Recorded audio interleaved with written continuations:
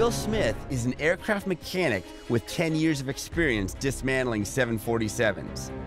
Now, he's showing me the ropes.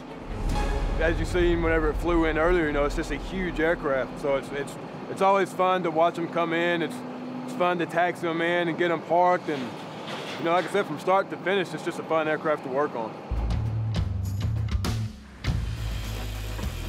Haley Townsend is in charge of removing them.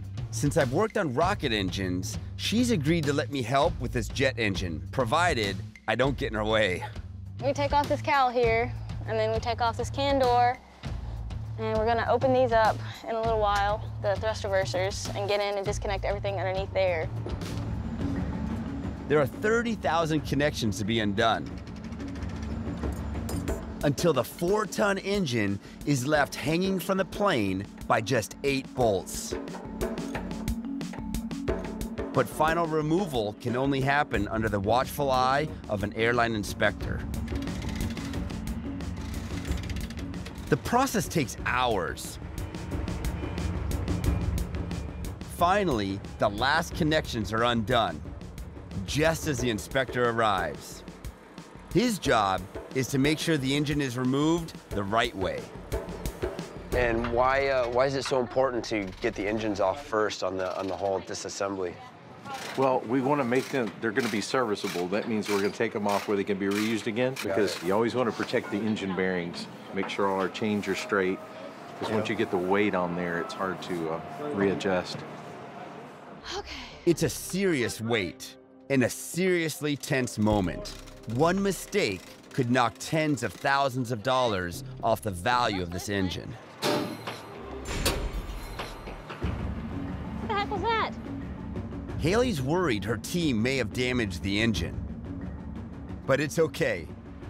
Clamp popping off this duct, it's fine. Crisis averted. They continue disconnecting the engine until it's held to the 747 by just 4 bolts. Now, Haley has to make sure it's fully supported from below. We're gonna pick the whole cradle up and square it'll sit level, all 4 tires off. Hold up, just the front. With the weight of the engine supported evenly by the cradle, we can finally take out the last bolts that connect it to the plane.